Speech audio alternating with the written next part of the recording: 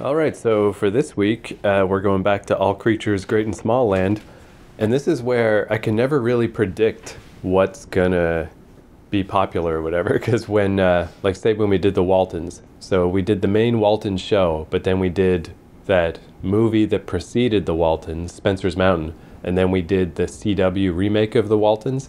And I just presumed that the original Waltons would get the most views and the most engagement or whatever because it's the famous show.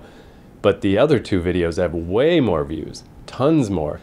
And yeah, I guess it's just because my only theory is, like, if you search for the Waltons, a million people have talked about the Waltons, but if you search for the CW Waltons or you search for Spencer's Mountain, very few people have talked about those besides us. So those are, like, on YouTube, say, those are the videos that get way more views. So who knows, maybe this will be a similar case. In my mind, that we did, All Creatures Great and Small, and we compared and contrasted it to the 2020 remake. And whereas in doing that, I learned about this forgotten All Creatures Great and Small movie from 1975. And who knows, like, again, to me, this is obscure and weird, and who even knew that was a thing? But who knows, maybe because it's so obscure and weird and no one else is talking about it, maybe this is useful. I don't know. It wasn't a pilot, was it, for the No, the original TV show? I've got some facts and deets about it, so because this sort of feels a bit redundant to me. It's like it's just going to be All Creatures Great and Small again, right? I mean, we already talked about it twice, and it's two different versions. This is just yet another version. We're basically just going back to it because why not? You know, All Creatures Great and Small is just a pleasant situation. It's kind of a neat thing. So when I found this, when I managed to dig it up, I was like, well, why not? You know, let's just see yet another take on this idea of, like, you know, another set of actors playing these parts. So in this case, in the 1975 All Creatures Great and Small, Simon Ward plays James Herriot. Oh, yes. He was quite a famous British actor from the early 70s, I'm going to say. Yeah, well, that's when this is. So, yeah, I was going to ask because he's got, like, his wiki page is quite, you know, he's done quite a few things. Yeah. I was curious if you would know him. He was quite well known in, you know, the handsome man in a lot of espionage films, that sort of thing. Right. And then the other one, which I didn't realize, is Siegfried is played by Anthony Hopkins. I didn't realize that. Oh, yeah? So, okay, good choice. So that's quite a big name. So basically, All Creatures Great and Small, it was a compilation of Herriot's first two books. In the British releases, it was called If Only They Could Talk, I believe, and It Shouldn't Happen to a Vet, were the actual names of the first two books. They combined them together in America and released it as All Creatures Great and Small, which is where that title came from. It's from a poem. Isn't it a biblical thing? All creatures great and small, the Lord God made them all. Yeah, I mean that's the gist of it. I don't know if it's from the Bible or not, but it's some reference to the Lord God. But basically, yeah, because the other line is all things bright and beautiful, because that's what the next compilation was called. All things bright and beautiful, all creatures great and small. That's an Anglican hymn. Oh, there you go. There. Okay. So yeah, so it's interesting that they. I don't know if that was Harriet's idea, if it was the publisher, but but those are the titles that caught on. And anyway, this All Creatures Great and Small book compilation sold really well in the United States. So they optioned the film rights to it. But the film, it was made for NBC's Hallmark Hall of Fame in America, but it was theatrically released outside of America. So this is a TV movie / not TV movie. You know, it's a step up from the average TV movie because in England it was a real movie, but here it wasn't released in theaters. So it's this weird sort of middle ground. And I just thought that was interesting too. I was like, NBC's Hallmark Hall of Fame, because we often use the Hallmark film as a pejorative, as like this is like that's how we described the Walton CW remake. It's like a Hallmark movie. Like that means a bright, shiny, empty film of low moral fiber. You know, well, they would high moral fiber, low quality. So I looked into that a little bit, and it's kind of interesting. So Hallmark Hall of Fame ran on NBC from 1951 to 1978, and then different versions of Hallmark films still run to this day. It just never stopped.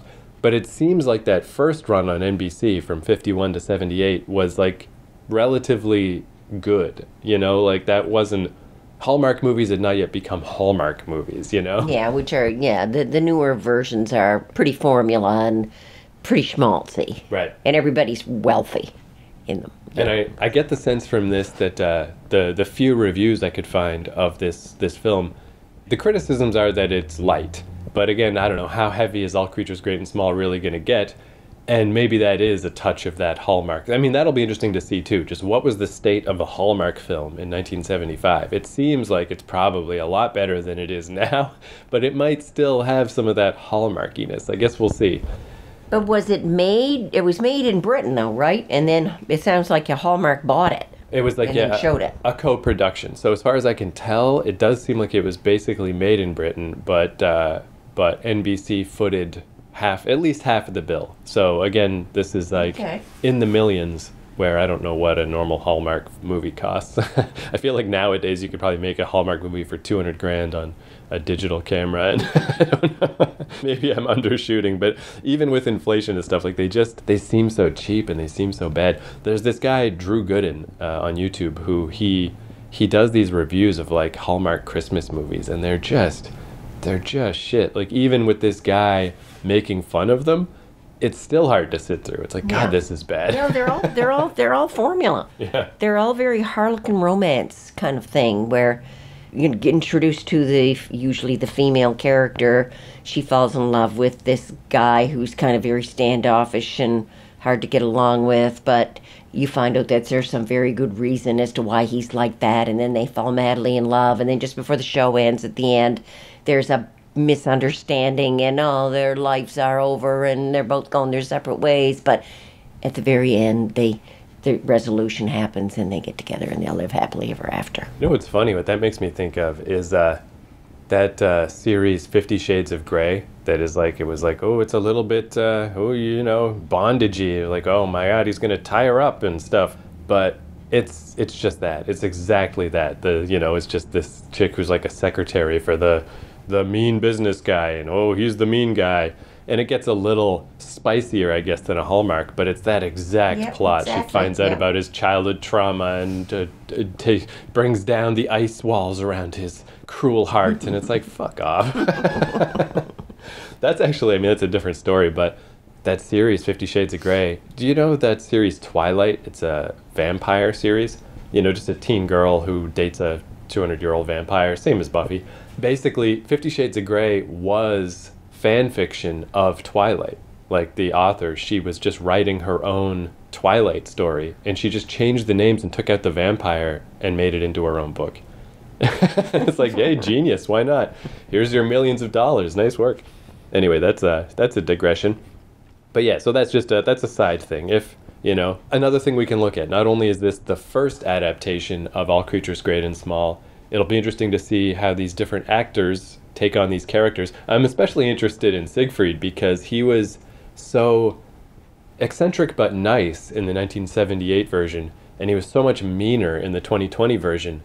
And when I think Anthony Hopkins, maybe just because of Silence of the Lambs, I think mean. I'm expecting him to be meaner in this, just based on other things I've seen Anthony Hopkins play. But hey, we'll see. But also just to see the state of the Hallmark movie. That's what we need to kind of really check out. Did Hallmark put its mark on it in this formulaic kind of shows that they've got that are...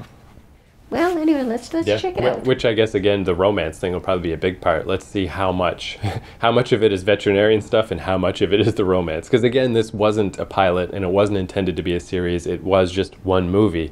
So I assume we're going to move along a lot faster as far as the relationships with the people in the town. But, again, we'll see. So another thing that's kind of interesting, because it was both a TV movie and a theatrical movie, there's two different versions. The TV version is just under 90 minutes, 87 minutes, and the theatrical version is 120. It's the full 2 hours.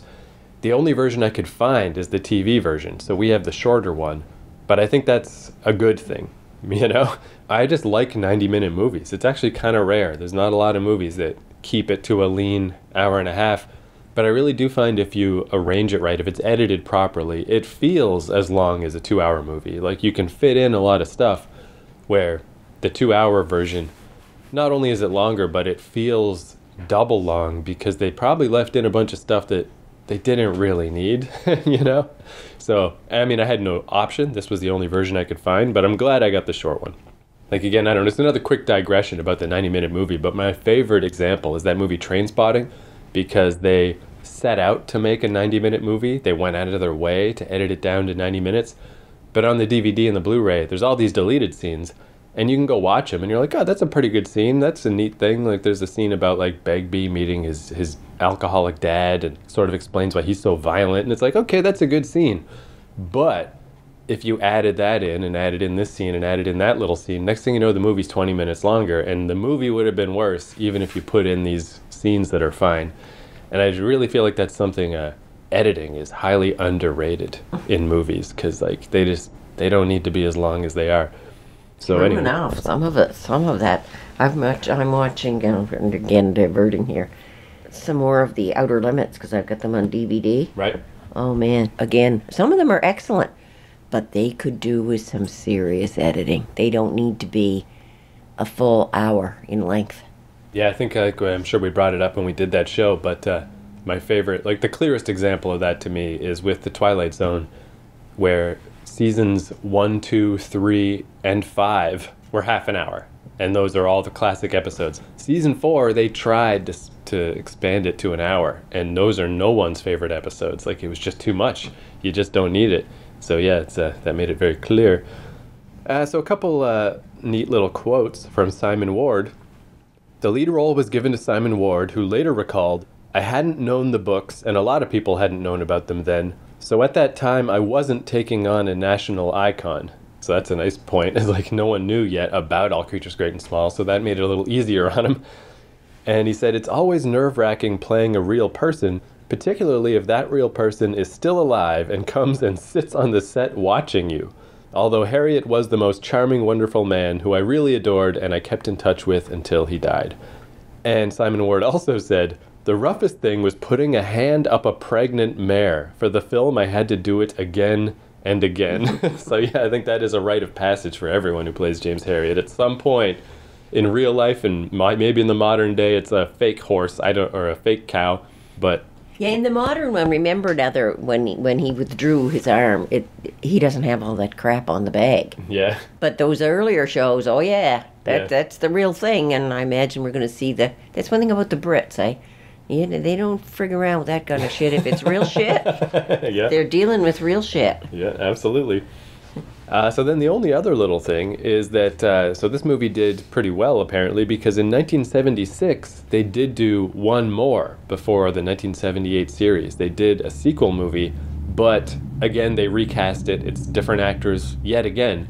So I was like, like what's this all about? Like, you know, this is probably diminishing returns. We probably don't need to watch yet another All Creature Great and Small movie, but it doesn't matter because I couldn't find it. I'm actually amazed I found this version. And the reason, it turns out, why I couldn't find it is that the 1976 sequel, it was released on VHS in the 1990s, but never on DVD. So it's just not digitally available. So I guess I would say to anyone listening to this, keep your eyes peeled if you're at a thrift store. You know, it's particularly in England, but I guess it did get released here, I believe. If you can find the VHS tape of the 1976 All Creatures Great and Small and convert it to a computer format and upload it somewhere, the world does not have it. It's gone. So unless you can find an old VHS, I don't know. That's just a lost thing. But again, I don't know. That's a lot of All Creatures Great and Small. That's the one step too far. So if there's gonna be a piece of the puzzle missing, I think it's fine that the other movie no one ever heard of is missing, that doesn't have Anthony Hopkins and Simon Ward in it. That's probably fine. But I don't know, just you know, keep your eyes peeled out there. If someone's got it in their grandma's fucking attic or something, you know, go convert that thing. Convert that thing to computer. And then tell us so we can watch it. Yeah, exactly. Oh, right. Yeah, as for where I got this, for anyone who wants to watch along with us, all I can tell you is piracy, man. I think I got it off the Pirate Bay or whatever, and it still was like one person in the world that's seeding this file. So I can't tell you an easy way to see this, because I'm shocked that I even found it myself. And I guess you can just listen to our review of it and imagine it.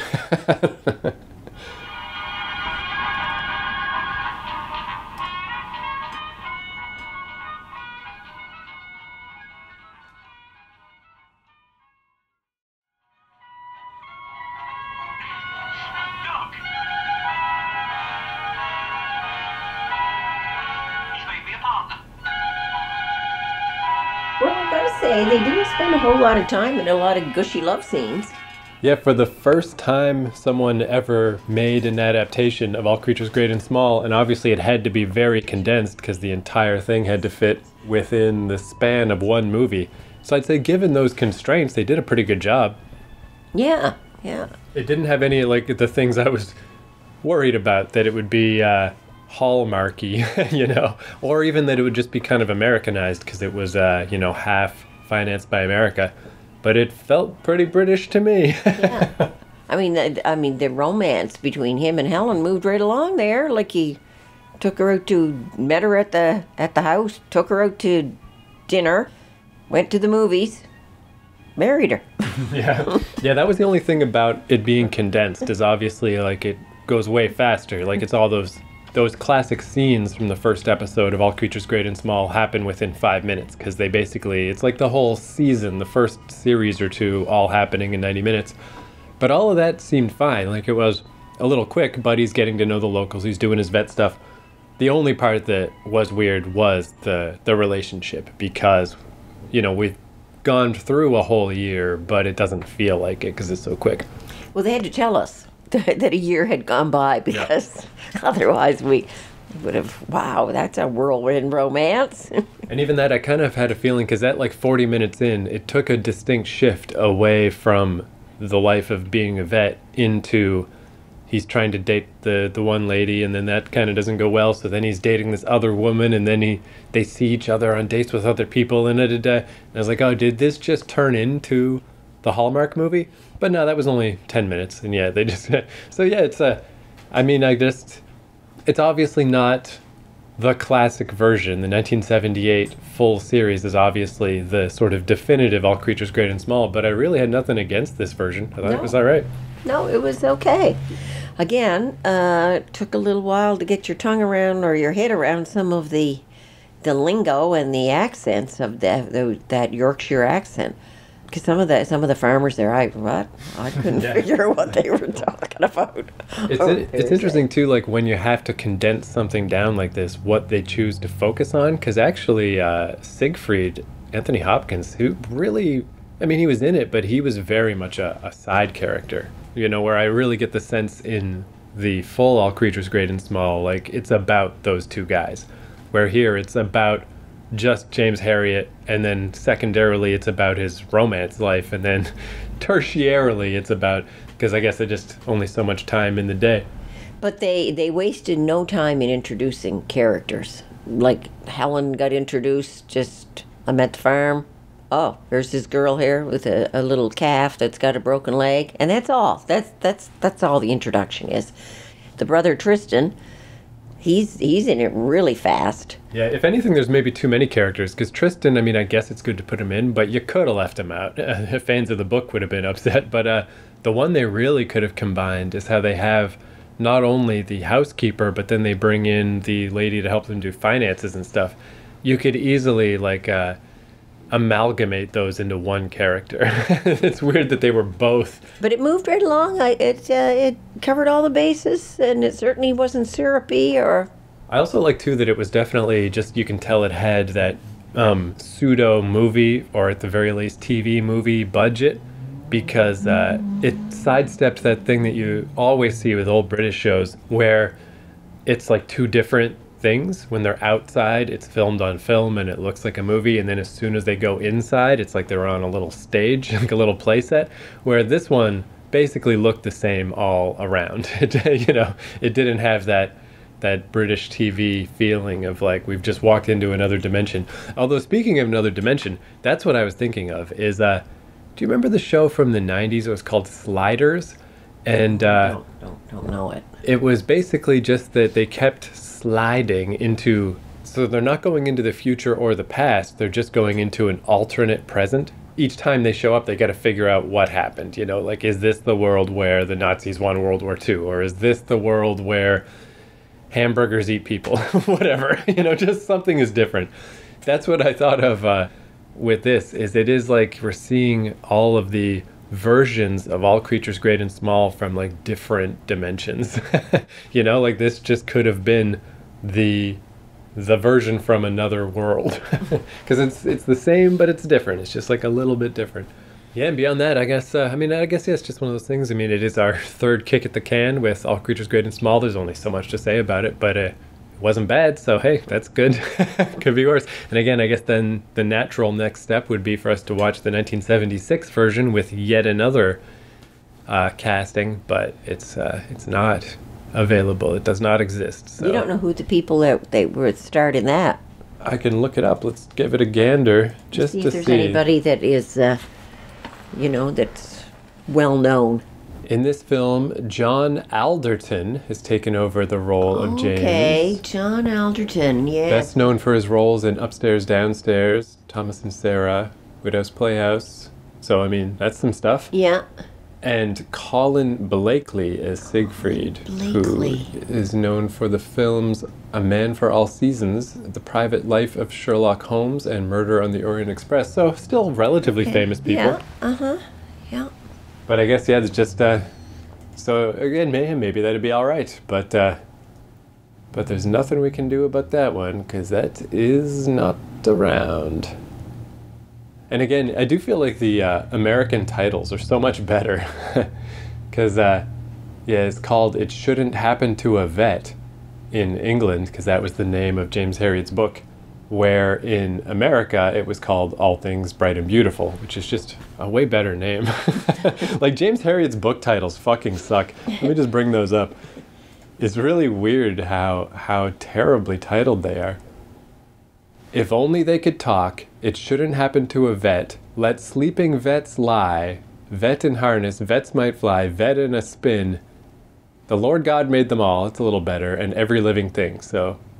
But I mean, yeah, those are later on, too. I don't know if those are even part of the main series. I don't know, it's just funny, because All Creatures Great and Small, and The Bright and the Beautiful, like, they just are so nice and flow off the tongue, where, like, Let Sleeping Vets Lie. What a shit name. You're just really trying to cram the word vet in there.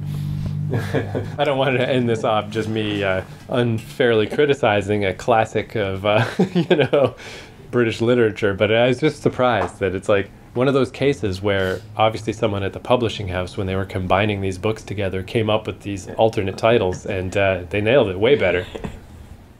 Oh yeah, because here we go. So the collected works. Yeah, the collected ones are called All Creatures Great and Small, All Things Bright and Beautiful, All Things Wise and Wonderful. So anyway, yeah, I guess the only other place to go from here is there was that 2011 series about young James Herriot, but the reviews were really bad, so we'll save that one. I think we should pass on that. Yeah, and we definitely got we definitely filled our boots with All Creatures Great and Small, and that's one thing I do like about doing these. Like, again, I don't know if for anyone watching this might be probably they're looking for this movie and all they're finding is us talking about it, and it's like, sorry, I don't know what to tell you. And there's only so many ways to tell the man's life story, and we've seen it in a movie, and we've seen it in the TV series, the original TV series. The new TV series obviously has taken those original stories and dramatized them big time. Yeah, and put the pedal to the metal. Embellished all this stuff, and but if you're looking for a drama, hey, yep, it's well done. Well, that's one thing, too, I guess I meant to say about this version, too, since this was the first version, besides the books, is, we can very much take this franchise for granted now, because it's so well known, and it ran for so long originally, and all these remakes and all this stuff. But this must have been quite another thing, like I'll say, where I thought this was pretty good, this 1975 version, is that having never done this before, it's quite weird, right? Like, it must be a weird project to take on, where you're like, okay, so what is this about? It's about a veterinarian in, some fictional nowhere town in the 1930s. Like, what? Are you sure this is actually something anyone's going to want to watch? Like, are we going to lean heavy on the romance thing? Nah, we'll have a little. It's like, so it's really just about him putting his arm inside a mare? Like, I'm afraid so. He gets to put down a dog. That's a sad scene. Like, it doesn't sound marketable. It sounds like, if someone brought this to me as a director, I'd be like, are you sure this is what we should be making? This does not sound like it's going to be popular. But yeah, so anyway, that I believe for the time being brings us to the end of our All Creatures Great and Small adventures.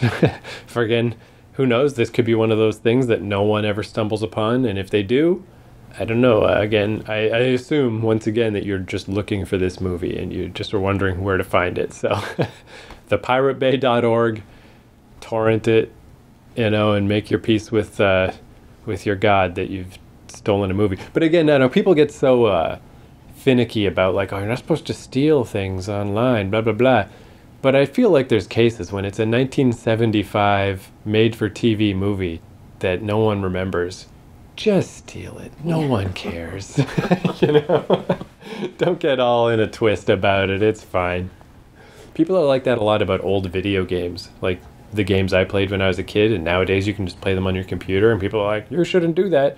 But there's all these cases where it's like these old video games from the 80s, the companies don't even exist anymore.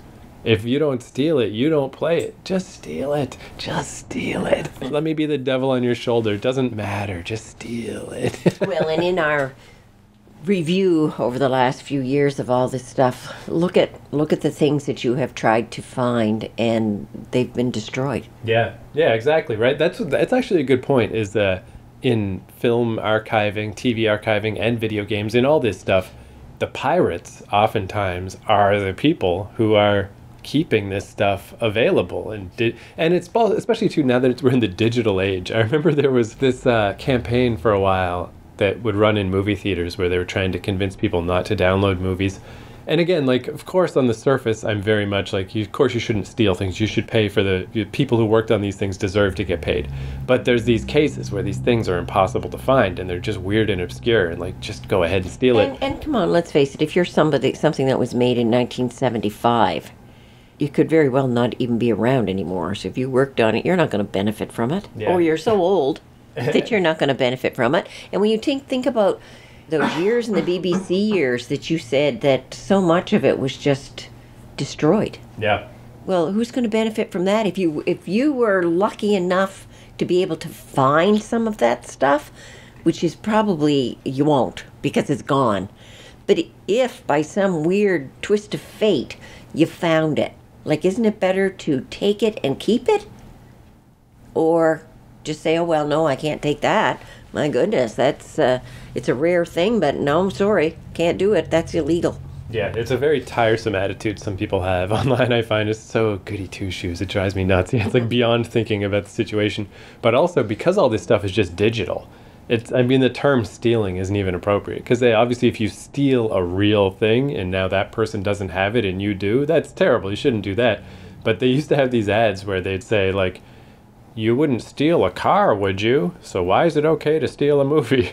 But then there was this comedian whose answer was like, now, if by stealing a car, if I could just make a copy of the car, you still have your car, and now I have another copy of the car and it didn't hurt you at all, I would steal every car. Yeah, of course I would. Well said.